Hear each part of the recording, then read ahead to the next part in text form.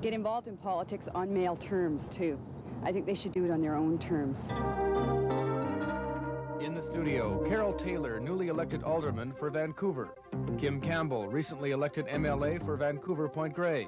And Johanna Den Hertog, co-chairperson of the Policy Review Committee and former candidate for the federal NDP. Sitting in for Jack Webster, Iona Campagnolo.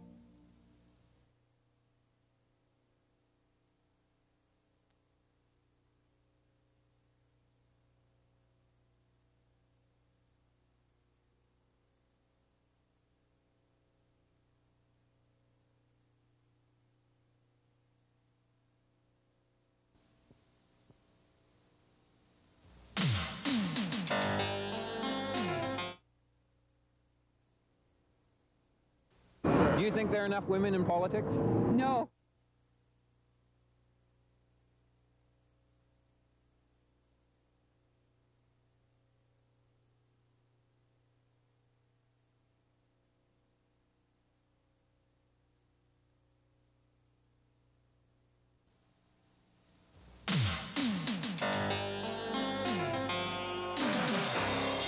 Women in politics. Where will the next generation come from? What will their objectives be?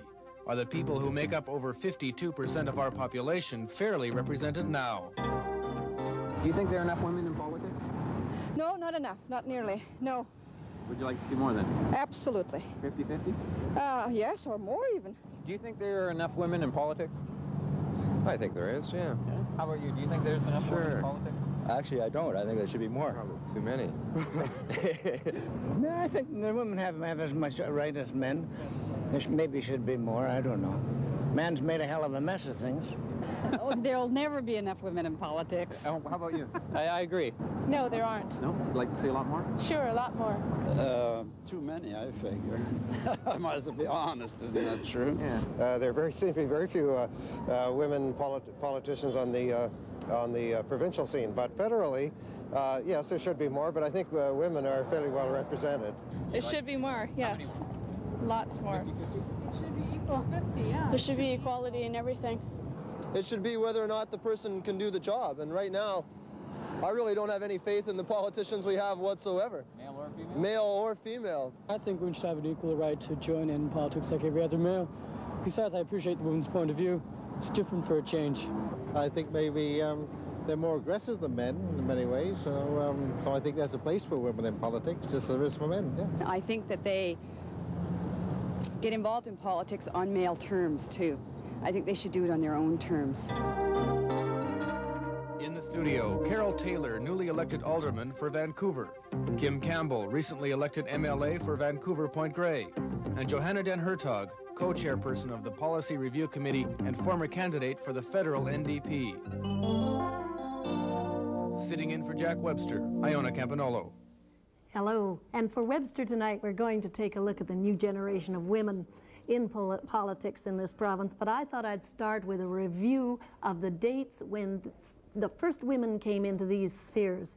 1936, Helena Gutteridge became the first woman elected to the Vancouver City Council. Carole Taylor sits there today. 1918, Mary Ellen Smith, first elected to the legislature in Victoria. And of course, we have Kim Campbell there today. 1921, Agnes MacPhail blazed a trail all the way to the House of Commons, and Johanna Den Hertog ran for election in the 1984 campaign for the federal House. You know, everyone's fond of saying you've come a long way, baby. Well, a lot of us think we haven't come nearly far enough, so that's what we're going to be talking about tonight, because we're going to explore the new generation, the new women, and talk about how much has politics changed, what has changed, if anything. Is it for the better? Is it for the worse? Where are we going? So first off, I guess my first question is going to be, why did you enter politics? I'll start with you, Carole. That's the hardest one to answer, of course. But I think being a political journalist for all those years, my interest was always there. But in deciding to run for politics, I had to be willing to give up my journalism career, because you can never go back home, as they say. And I found that after so many years of looking at stories or problems or social crises and speaking to the experts and speaking to the people and trying to figure out a solution, all I could do was broadcast it. And I could make a suggestion as to what I thought should happen, but I had no real power. And I felt at 40 a certain frustration at not being able to carry through and actually do some changing, and felt that rather than being an old lady sitting in a rocking chair at 90 saying, someday I'll run, I thought, well, this is it. I better start now. That's the biggest decision you take. Why did you seek power, Kim? Well, I've always been interested in politics, and I was a political scientist before I became a lawyer. I got involved in politics running for school board in Vancouver, and that was a very specific concern because I had some concerns that the students I was teaching at the university had such a broad range of preparation that it seemed that there was a great deal of luck of the draw, where they went to high school, how well they would perform. But more than that, when I was a political scientist, I was a Soviet specialist. And I think when you're very familiar with a society in which there is no politics, you come to see how important politics is. And democracy is very fragile. It's a very imperfect system, but it's one that requires a great deal of the people who are involved in it. It's not a society that can thrive if people sit on the fence and say, well, somebody else will do it. And I like people. I find the issues fascinating. Politics is the one career that lets you do everything. It's intellectually stimulating, it's personally rewarding, you get a wonderful chance to meet people, and it's never boring, it's never dull. It's the one career for which you cannot really be trained. And Johanna, what motivates you? Well, I think that one of the reasons was a real great interest in different social questions of the day. About over 10 years ago, I guess, I became involved in various issues in the community. I think many people start in politics in that sense, and I did too. At that time, primarily around status of women issues, actually. I was active in the status of women. I was also involved in the founding of Rape Relief here in Vancouver, and subsequent to that became involved in other questions, not just around the status of women. And you quickly find out that all things are political, and then also questions on the status of women, questions on how our society works, both economically and on social questions, are political. And it's a very exciting world, and I suppose that both because those kind of questions were important to me, and because it's an exciting thing to do and an important thing to do, I was finally convinced, honestly speaking, to actually seek office myself. Well, one of the changes that I've noticed that is encouraging to me is that the women of your generation seem to be able to combine family and politics, which really wasn't allowed to us in our generation to any great degree. You're a new mother, Johanna. How is it fitting in with your political life? Well, so far, fine. I have a 13-month-old son and a very supportive husband who very much believes also in the equality of both men and women. And so far it works out fine. However, it is very busy, and I think that one of the new areas of change that we need to see in our society is for also our political structures and our work structures to be able to make it more real and more able for women to actually enter politics. There's no question that it still takes a superhuman effort to do both, to participate in the political arena and to have children. The structures aren't there yet we all had to be support Mrs. Chatelaine or Mrs. Superstar.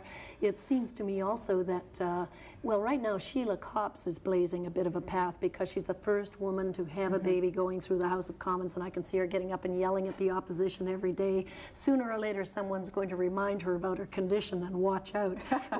How does family work for you, Carol? Well, it's very difficult. I think anyone who pretends that it's all glorious and easy is not telling the truth. It's difficult to keep all of your priorities and make sure that you are giving fair and equal time to family and career and a little bit of time for yourself. But it's interesting when you mention pregnancy in the House of Commons, because when I started in journalism, I was one of the few women there. So I feel like I'm doing this for the second time, this bit for women, because when I started in journalism, there were no other women around except as secretaries. And so all of my working partners were male, and all of the times that they wanted to give me a story, it was usually women's issues, and I had to fight and say that I have a right to cover the war in Israel as you do, or the revolution in Chile. And when I got pregnant, I insisted on staying on camera, big and pregnant, and that was the first at that time. They really felt very awkward about it and felt a little uneasy, but we worked through that. And now, of course, you see all sorts of news reporters. I think Sandy Ronaldo's had 2 on camera. Yes, and so we get through these barriers one by one, and I think politics is just a little bit slower than some of the other professions in coming to that recognition, and I'm not sure why it's slower. Why does politics follow rather than lead? I don't know either. Kim, do you find already that you're a role model and that you have to live up to what other women expect you to do? Yes, I know. It's interesting. I have noticed an enormous transformation in women's attitudes towards women politicians in the last 10 years. I find now that women that I meet, and women my own age, and women older than me, very, very supportive, very, very willing to work hard for women candidates, no longer seeing, you know, maybe just the odd woman as somebody that they would target to support, but generally feeling that it's very important to have a woman's outlook. In other words, I don't feel that I'm being hived off, being expected to be different. I think anyone in public life is a role model in certain ways. I mean, you give up a certain amount of your right to be free. One of the things that interested me, in addition to what Sheila Copps is doing, is that when the Parti Québécois had their leadership, one of their candidates was a woman who had just given birth to her 4th child. And I think what's happening in our society, I thought that was perhaps even more remarkable than what's happening with Sheila Copps, because here was a very large family responsibility. But I think, once again, that we're getting a shift in attitude. My grandmother had to give up her teaching job when she got married. I mean, yes, as soon as they married, they no longer were allowed to be employed. That's right. And I think that now we are seeing women saying, look, there are many things that women do. Politics is one career among many. I have friends in the legal profession who have families and continue to practice law. And they certainly do have to make special arrangements, and I think that there's no question about it that it's difficult. But I think what women are saying is that our experience, whether it's as mothers or whatever, is part of the mainstream. We're not in the minority.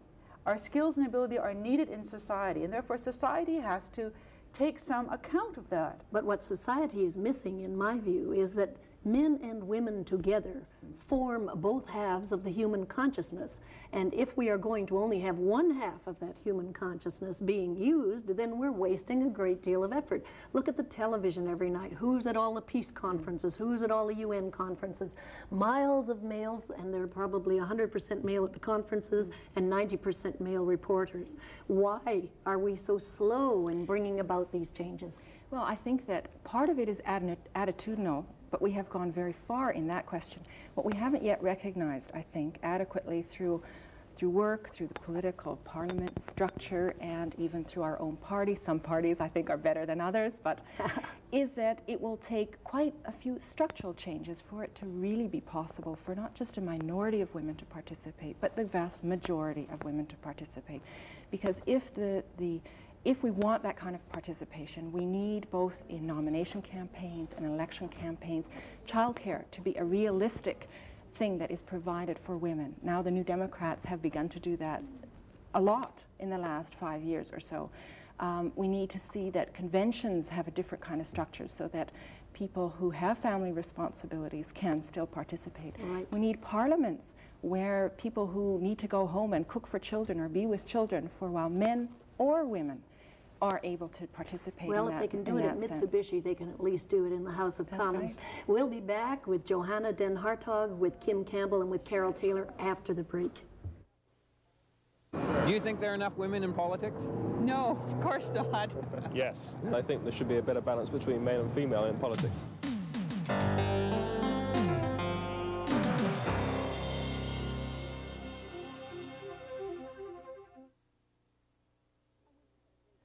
Surprise. I once had a great liberal tell me that every single...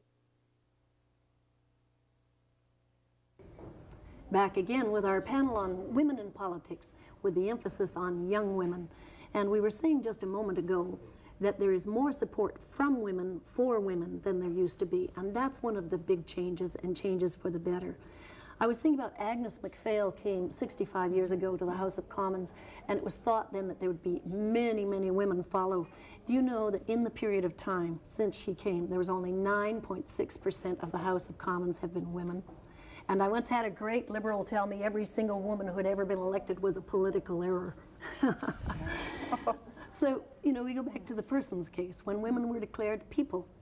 And some people wonder about why we're so excited about that. And I think that when we look at you, we feel some of the answer. I'm going to go to the phones, and I'm going to ask some of our callers to put their views on the record. You're on the air. Hello, Mrs. Campagnolo? Yes. Yes, I'd like to ask a question somewhat hypothetical, if I may. If there is a job opening, and there's a man qualified and a woman qualified, but the man has a wife and a family to support, do you think the man should be given preference to the job? Well, I'm going to ask Kim Campbell to have a go at that, and then I'll give you something that I call the Priscilla principle. Okay. Well, no, I don't think that should be a consideration in hiring at all, because you haven't told me what the woman's financial responsibility is. Well, just in I mean, I don't think it should be a the man has to support a wife and family, and the woman is single and just to support herself. I think that, personally, that the man should be given the job, and a lot of people might be screaming foul. Well, if I thought that single mothers got the same kind of preference, I might take a different view. But I think once you get into making those kinds of distinctions, it's very invidious, and I don't like it at all. I think that jobs should be given by qualification. But what I think is very important to think about is that we have a philosophy of wages for certain jobs where we expect them to be able to support a family. In other areas of the workforce, what we call the female job ghettos, those wages are not sufficient to support a family. And that's where we really get into the difficulties in our wage philosophy. Just so long, caller, as you don't mind when a single man comes up for a job and a woman who has children to support comes up for the job, and that she gets the nod too, if you're going to use that. I think 100%. If the woman is equally qualified and she has a child and it's a single man, she should be given the job wholeheartedly, for sure. Well, if all things are equal, in my estimation, every time I've ever seen it happen, if a man and woman are equal and they're both going toward the job, the woman will drop out at the last moment in favor of the man. That's what I call the Priscilla principle. Thanks for calling. Moving on to another call. You're on the air. Yes, Miss Campagnolo. I'm the daughter of one of the first suffragettes in Scotland, and I've always been so interested in women and getting along. But I have come to the conclusion after many years that the reason that we haven't got women in the majority is because women are not loyal to each other. We've been just saying that women are more supportive of each other now than they used to be. I don't find it amongst the people I talk to. Perhaps it's because it's the older generation. But they're still against women doctors and women lawyers. We're all no good because we're women. It has to be a man. Tell us about your mother. Oh, she was one of the suffragettes in Scotland way back when I was a girl. And she kept you as a feminist? Oh, very much so. Very much so. Thank you very much. I've never been a popular person because of that. Oh, well, you'll be popular with the women who come after, the grandchildren and the great-granddaughters that come after you. Thank you for your call. We're going to go to Nelson now. Nelson, you're on the air. Yes, Iona. I just want to let it be known that I support the women's equal rights and everything, but the one question I have is my wife is a professional, and when we decided to have a family and they needed looking after and she wanted to work, I had to pay every cent of their care out of my hip pocket. I didn't have a government come running in and say, oh, well, that's all right, you don't need to pay, we'll pay that. And the equal rights is a wonderful thing, but when is it going to get equal? I don't see any men getting 19 weeks paid vacation to go out and have a baby or anything like that, and this is what irks me. If women want to be equal, let them be equal, but let them pay their own way too. I'll hang up and listen to your response. Thank you. Johanna, would you like to talk with him? I totally agree with the caller's point that if we really want equality, we must ensure that both men and women are able to participate equally in terms of raising children. I don't think the answer is not paying anybody. I think the only way that the average person can really both work or participate in the public process and have children is for us to have decent maternity, paternity, parental leave provisions and also benefits during that period. And really Canada, compared to most other countries in the world, is very far behind, and only in the last couple of years now, with the changes recently to the federal law, labor code, where we now have both men and women eligible for 24 weeks childcare leave. We're beginning to inch along in that process, and I think it'll have very good effects on our society. Kim, you had a comment. Well, I wanted to make the point that we sometimes think of children totally in terms of their own families, but surely we as a society have a collective interest in having healthy, well-brought-up children. I may not have children of my own, but Joanna's child and Carol's children are going to pay my pension when I retire. I have a very strong vested interest in the continuation of my society, whether I have children myself or not. And that's something that's a value that sometimes gets lost in the shuffle. It's why everybody pays school taxes, not just people who have children in school. We all have a vested interest in healthy young people growing up. We have a vested interest in they're all being able to develop themselves to the best of their ability. I want to know that as I get older, there are going to be doctors and lawyers and accountants there ready to look after me. I want there to be creative people, filmmakers, writers, all of the people who are going to enrich my society. And therefore, I have to give something to make sure that that happens. And that point of view gets lost often. I think it does. Go ahead, Carol. Add one other thing. I think this man's point is a huge one, actually. And, yes, and it it's goes, brought up a great deal. And it goes far beyond children, because what he's basically saying is if we're sitting here demanding rights, we also should look after our responsibilities. And I think that in the early stages of any big movement or revolution, there is a tendency to be so focused on righting some of the past wrongs that we're not keeping up with some of the responsibilities that also go with it.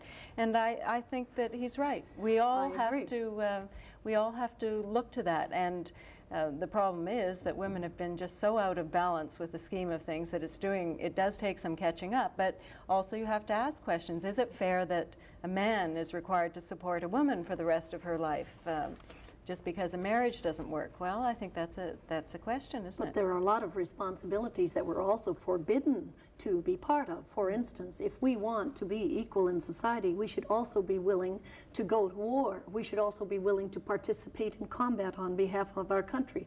We should also be with full rights in the church. We should have full rights in many areas that we don't have. We want all those responsibilities and we can't get them. That's right. It's not a lack of desire to have the responsibility. There's one reason, though, I think why traditionally women have not been in combat roles in war, with very few exceptions. Although now everybody's in combat because there's no such thing as a battlefield anymore. But if you have in a community the survival of 10 women and 1 man, your community could survive. If you have the survival of 10 men and 1 woman, your community died. And I think that's traditionally why women were kept out of that. And it's a very deep atavistic view of the relative roles. But if you ask deeply into the reason why Canadian women are not allowed in combat roles, you will be told that it is not the opinion of the person who is responding to you, of course, but that it is the fact that the wives of the presently enlisted men would not want women in their combat units. And it's always blamed on the other women. Whether or not they feel that way, we never know, because we never hear it from them. Well, I think I've got time for just one more call before we go to another break. You're on the air. Hello there. Go ahead. I'd like to use the opening of the program as an example of what I'd like to speak about. The question that was asked to the people on the street was whether or not there should be more women in politics. Now, I'd like to have a comment on this seeming obsession with ratios of men to women in politics. Should not the women be qualified? Should not the men? Qualified? I mean, after all, we have men going into politics who are certainly no more qualified than a lot of the women who run against them who are not elected. So you want to talk qualification? I'll start with you, Carol. Well, I think that, yes, in the best of all worlds, you wouldn't talk about ratios. You would just talk about the best people. But clearly there are all sorts of very talented, good women out there who haven't had a shot at being elected. And that goes back to the nomination process to a great extent. There is a tendency for women to be nominated in ridings where that particular party doesn't have a good chance of winning. We all know that. Whether we say it or not is another thing, but we know that. The ridings that are soft seats traditionally have gone to men. And that is slowly changing as women become, I mean, women we were talking about before are so much of the power behind the scenes in these political campaigns, and they're beginning to see that, you know, in supporting other women through the entire process, nomination on through, and good seats, that some changes will be made. Well, it may come as a great shock to viewers, but I have served in the House of Commons, and I can tell you there are a lot of people there who may or may not be the best and the brightest. They are commons, after all. Just ordinary people being asked to do extraordinary things. And we're going to be talking about this a little bit more right after the break. Do you think there are enough women in politics? Too many, probably. I think 50-50, yeah, why not? You know? Okay. Oh, yeah, definitely.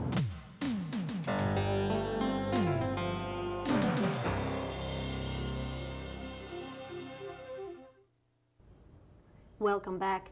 There's an old saying in politics about women. That is that all the rules are a mystery, and the team doesn't want girls on it anyway. Well, we're going to find out what this phone caller says. Go ahead, you're on the air. Well, I'm certainly happy to see some girls on the team. Good. Congratulations to all of you for being on this program. I'm glad to see that there's more and more women coming into politics because I think it's necessary. if we're to exist in this world, at the world level, there aren't enough women. At the federal level, there aren't enough women. In BC, it's looking a little better, but we still have a long ways to go.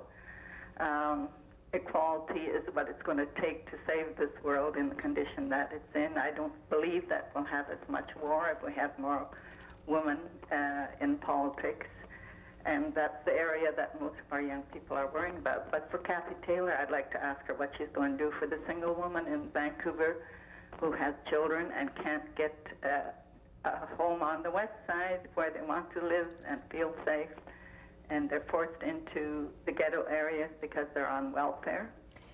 I think it's a catch-22 situation. And for Iona, I'd like to ask her, how do you... why didn't you run for Prime Minister last time when you had an opportunity to? And if you don't want to this time, then it should be Adrienne Clarkson or somebody like that. Adrienne's a Tory. She couldn't run for leader of our party. Anyway, first question to Carole. Clearly, I think the most disadvantaged segment of our society are mothers with kids. It's just so incredibly difficult for them.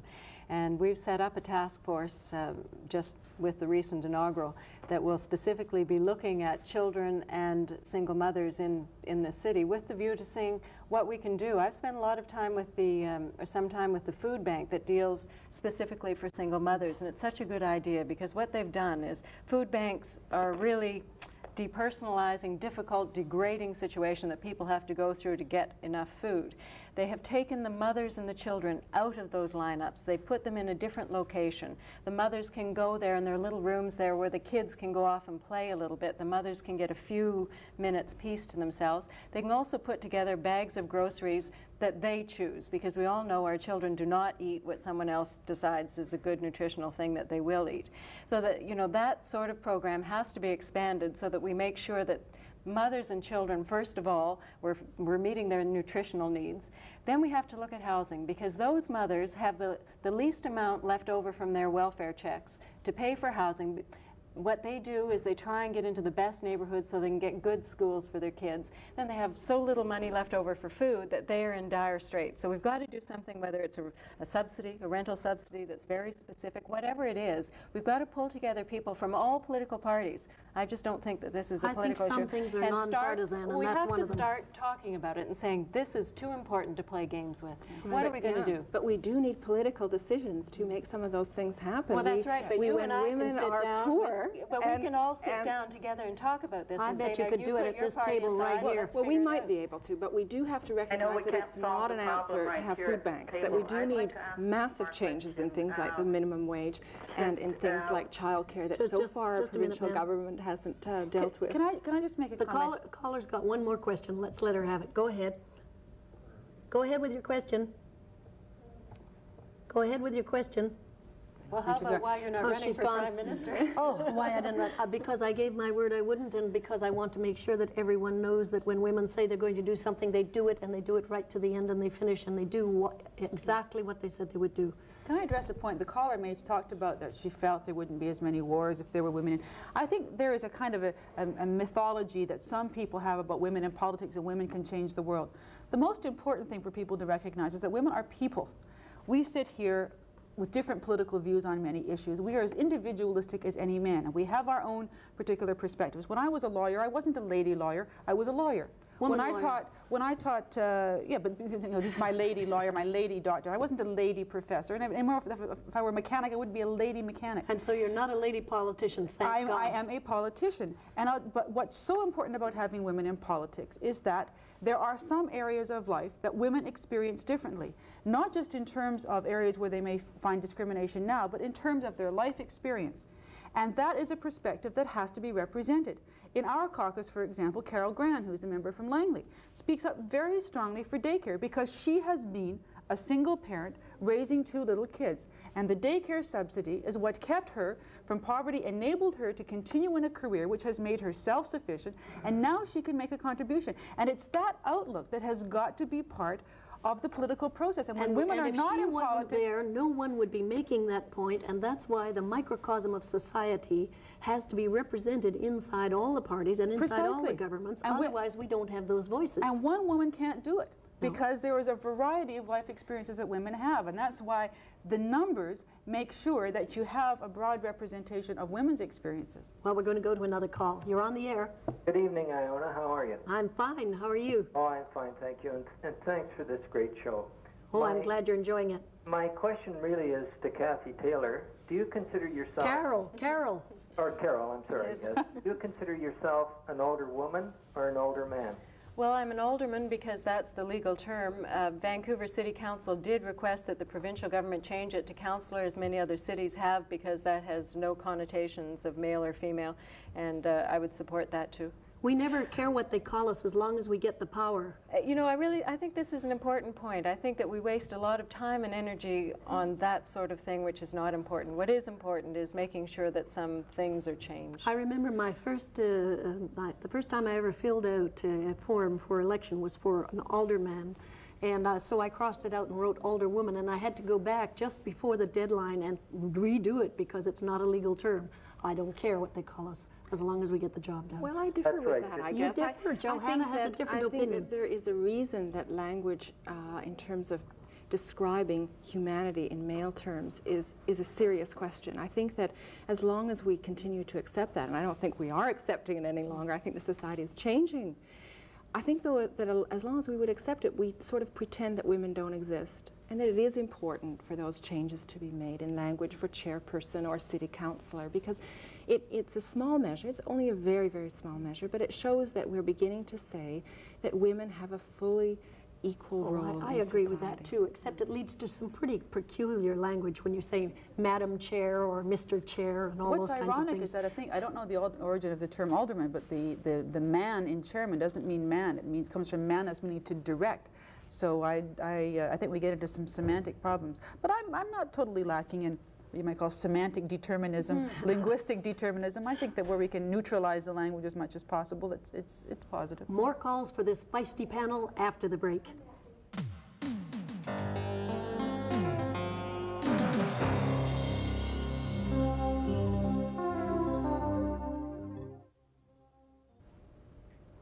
So, what about the insults? Are women tough enough to take the political insults? There are a lot of them. We're all told we have to have a very thick skin. Do you think that's necessary? Well, you see, I think that's interesting. I don't want people making political decisions for me and my life and my family that have thick skins. That's just the very opposite of the person I want making decisions. I want someone who has sensitivity, who cares, who's intelligent, knowledgeable, and all of those things, but not someone who's just thick-skinned. So does Carole Taylor get hurt when she sees herself called a Barbie doll in the newspaper? Well, that one was sort of silly enough not to be hurt, but of course you get hurt. Of course you do.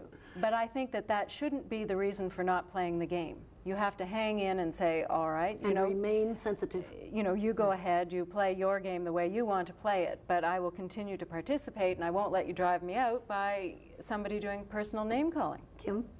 Well, I don't think I've ever had a lot of problem with insults specifically directed to me as a woman. But anybody who sticks their head out of the trenches in public life is going to get shot at, and sometimes things are very cruel and they really hurt you, and you want to put a paper bag over your head and never appear in public again. And that's why it's very important for anyone in public life to have support systems around you, family, friends, that help you to keep your sense of perspective. The irony is that certainly for any woman running for the federal parliament from this province, it's very difficult to do that. The logistics, of, as you well know, of serving this province from Ottawa are almost impossible. And it's interesting that of the women who are serving us now, I think most of them are divorced or the children are grown. And that's a great pity because it makes it even harder for them, if you're on the move, to rebuild those kinds of personal structures that everyone needs in public life. You know, when men get up and talk about their dear wife, Tilly, boy, when you're in public life, my husband is my greatest asset because he helps me to keep my sense of perspective. And I think that's an area where women... It certainly does make it easier. It really does. Johanna? Well, I think, first of all, that women participating in politics is already changing the image of who is a politician. Yes. And that is helpful. I know that when I ran, and as anyone who runs, sure, you get barbs thrown at you, but in a way, people treat the political process slightly differently if you're a woman, too. And first of all, I think that there's more recognition nowadays than there perhaps was 20 years ago, that support is a good thing. support for a candidate within a party is a good and a necessary thing. I think the old image of the politician, the male politician, with just the family as support rather than the party supporting or structures like childcare supporting, is beginning to be passé. And I know in our party, at least, that there are new ways of being able to support candidates and MPs that are beginning to be, I don't want to paint it as a bed of roses, but are beginning to be positive. And I think for women who are experiencing candidacy for the first time, at least I did, it's far more positive than I ever imagined it to be. Well, sure, you get barbs, but it is a very positive experience. It's just part of the whole thing, and at least you know when you're getting barbs that men get barbs too. And so that, in that, at least, it's equal. We'll go to the phones. I find it ironic, though, that, I mean, nobody's ever called me a Barbie doll, because I don't... No, they've called you an elitist yuppie. That's right. Oh, elitist yuppie. Oh, that's wonderful. But, you know, Carole is a very attractive woman in public life, and I find it ironic that she was called a Barbie doll by somebody very far on the far left who want to know better. That's the other dimension that goes in there, and I know, Iona, you're a very attractive woman, and that's something that I think you've probably had to contend with. That's why I was delighted to see a new Barbie doll on the scene. It means that I can now retire to grandmother, and that's a good thing. Terrible stereotyping. I got a lot more respect once my hair turned gray. Here we go to another call. You're on the air. Well, first of all, I would like to wish you all a Merry Christmas. And the same to you. Iona Campagnolo. Yes. And Ms. Campbell, I'm not so sure who you married, but that's beside the point. Congratulations on your... He kept his maiden name. Marriage. But anyway, I'm very, very interested in calling you this evening and telling you that I came home at 4:30 this afternoon to cook dinner for my wife. Bravo. Who's coming in from North Vancouver, and I happen to live in Kitsilano. And I happen to hear a lot of a lot of different subjects, and I'm not going to care to this evening debate them all, but nonetheless, I just want to say that Webster must be sitting back and spring, what's the name of that island, whatever it is? Maui. He's on Maui and he's golfing. Yeah, probably. Oh, is he? Yeah. Well, I'm sure he's not being force-fed to watch this, but nonetheless, I just happen to say that in 1896, my 3 great-grandparents landed in Canada, and they happen to be from Ukraine, which... Besides the point, nonetheless, my grandmother had 11 children, and my mother, who happened to be in business, and she ran a rest home, and she was a non-professional, nurse, but nonetheless, she ran a rest home, a halfway home between for people that were sort of too sick to be at home, and yet actually too well to be in a hospital. And the competition that seems to have been in my folks. Like my mom and my dad, is my dad worked for $1.65 for the CNR and the Bridge and Builders up north. Well, they taught you how to be a good husband and a sharing husband. The changes have been different for the men. I heard a couple of men phone in this evening, and I've been sitting on the telly here waiting for a half hour, and basically it came to my mind that men happen to have a different scenario than whereas way back when. Now, I happen to have inherited my father's rifle, for example, that was used to shoot elk and deer and elk, what do you use it for now? Whatever was available at the time. Well, my ma, she had a couple of kids. My father... Well, I'm sorry, sir. You're just getting too far ahead for me. I've got to go to another call. Bye-bye. We're going to be moving on now to Slocan. Slocan, you're on the air. Good evening, Iona. I'd like to... hear what your fine panel has to say about the disgusting situation up in Cranbrook where a newly elected MLA, a woman, Ann Edwards, was denied leave of absence from her teaching position. I'll ask Johanna to comment. Well, Ann Edwards, of course, is one of our new Democrat MLAs, and she was not permitted initially by the board there at the college to take leave while she ran and was successfully elected. Now, of course, that has been turned around, which is the thing that should have happened. But I think it's interesting because it's typically one of those barriers that women have tended to face far more than men. Men, I think, often, whether they are in professions or in business or in other kinds of occupations, often their employers see it as an advantage to have someone from their environment be representing the constituency in Victoria or in the House of Commons. Women traditionally have to first of all, do that on their own time, and then once they are elected, or even if they're not elected, there's no support for the employer. They often have to leave their occupations, they have to quit, and have no job security to come back to. And I think that was just a very symbolic event of what kinds of barriers women have faced. But she set up the beachhead. She set up the beachhead, and what was also interesting was that the attitudes of the public no longer accept that. And I think that's wonderful. We need more of that kind of support. Thank you for your call, sir. We're moving on. She had support of a number of male politicians of the governing party, incidentally, who also were very glad to hear that. I mean, the candidate that she defeated thought the decision was terrible. And the board initially did make that decision, which was the original mistake. That's excellent. Yeah. Now, one of the things we often make a mistake in thinking once a beachhead is gained, that it stays gained. It does not stay gained. It has to be fought for in each generation. Yeah. You're on the air. Hello, Iona. Yes. This is a question directed to you. My girlfriend is a mentor of yours, and she's expressed a definite desire for politics.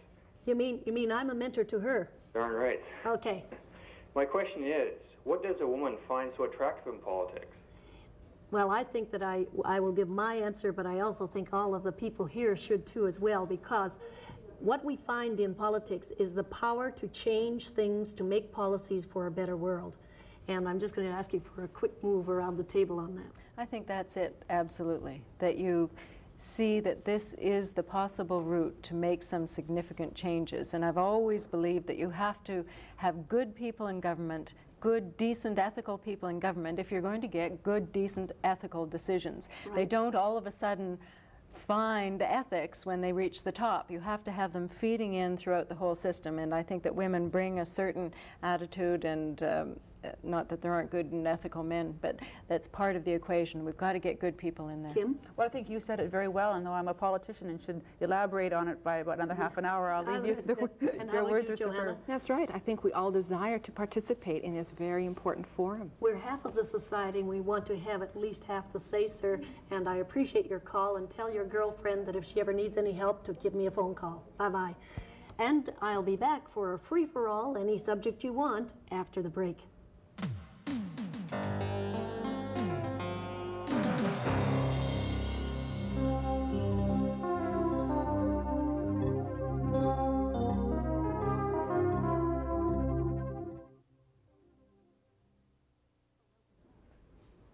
Well, welcome back. Free for all time at last. I know you were all wondering when I was going to get around to it. Well, here it is. You're on the air. Yeah, hi. Hi. Really glad to see you hosting the program. I hope you get a chance to do it again. Well, I've enjoyed it. That's great. My question is I'm curious if you yourself have noticed in being involved in what has been historically a male arena, whether you've had to adopt any male attitudes in order just to survive that kind of arena. You know, I never did try to win approval of the male establishment, although I tried very hard to bring women along, helping to help them understand that there must be more of us involved, and I've always tried to bring along younger women into the works. Yes, there is a male establishment, it's there, and lots of times you don't even speak the right language, and I don't think I spoke the right language on many occasions. But it wasn't out of a desire to be miserable, it was just that I didn't know it. So yes, I had some curious times in that regard, but I learned a great deal, and I think that the first women, like Ellen Fairclough and Judy LaMarche, must have had a terrible time, because people like Monique Béjean and me and those in the middle, we seem to benefit from what went before, and I hope that the new women who are in the cabinet now and the new women in the provincial houses will benefit from the work that's being done by women now. Thank you. Going to another call, free for all, you're on the air. Yes, I'd like to say season's greetings to you all first. And I'd like to ask a question. Why is it when you're filling out an application for any job, it doesn't matter what it is, the first requirement is you write your name down, the second requirement is your sex. Why can you not fill out an application with your last name only, and then all your qualifications, and be judged on that, then brought in for an interview? So therefore, they wouldn't know whether you're male or female. They judge you on your qualifications. Some jobs where there is no discrimination between male and female, I think it would be wrong to have the sex on it. But I guess even with the new human rights and the new Charter of Rights and Freedoms, there could be a contest on that point, couldn't there? There could be, yes, but yes.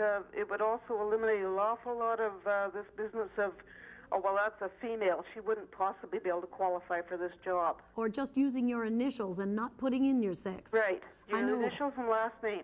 I often get quite upset when I see some of the things you're supposed to put on papers too, whether it's census or income tax or whatever.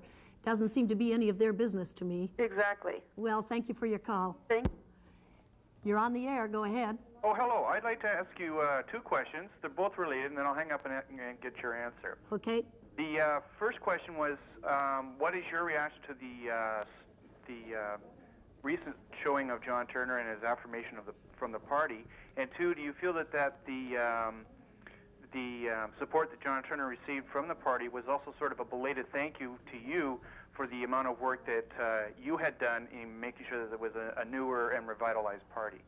Well, thank you. That's quite an opening, and I haven't been talking about my own politics while I've been on Jack's show. Yes, I was delighted to see John Turner get the approval, and yes, I think there was a lot of satisfaction in the second part of it, because what we did was democratize the party. What I did is something like the guest I had on the other day, Diana Kilmurray, for the Teamsters, is trying to do, to let the ordinary member have more of a say in what happens. And so my senator was Senator Lawson. Her senator is Senator Lawson. My senator was Senator Keith Davey. Thanks for your call. And we're going to go to another call now. You're on the air. Yes, good evening, Ms. Campagnolo. Hello. Yes, my name is Peter, and I'm calling. I was actually trying to get through to your other guest, but yes. Unfortunately I got cut off. The discussion you had about priorities and logistics, there is a very unfortunate situation that evolves around the fact that all the support systems are geared towards single mothers. There are single fathers out there in the world. I am one of them. Well, I agree, and when they say single mothers, they should say single mothers and fathers, because all the laws do say single fathers and single mothers or single parents, so you're quite right. Okay. Thank you. The problem that I have is that there are no support groups for single fathers. Perhaps you could start one, sir, in your own area, probably through the school. The school has tried to. Yes, and they're not enough, are there? That's right. Well, why don't you phone your number in here and we'll try to gather together a group for you. I'll be happy to do that. Do that off the air. Thank you very much. Thank you. Bye-bye. Now we're going to go to Victoria. Victoria, you're on the air. Yes, my question is on lack of women in politics. Yes? It's my opinion that men haven't done that well, and I will note that in Canada, all parties have democratic elections for nominees. Iona, why not just get enough women to join any riding, vote that way, and you have a woman candidate? So get active, but don't complain. I think that's quite right, although and oftentimes women indicate that they think that the campaign managers are perhaps anti-woman, but that's not true. In my view, a campaign manager will take anyone as a candidate as long as that person is a potential winner.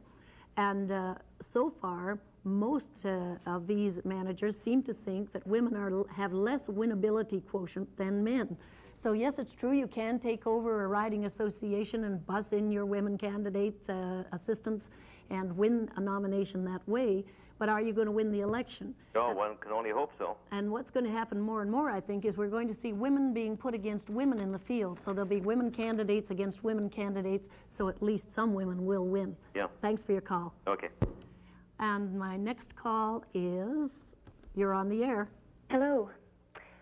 Go ahead. Hello. I have a comment which I guess is basically based on my frustrations as a woman in our current political situation or state. And it is particularly with respect to the issue of abortions in the province. Some of the recent comments made by the Premier would indicate that Well, I'm sorry, I have to wind up. Excuse me. I'll be back after the break.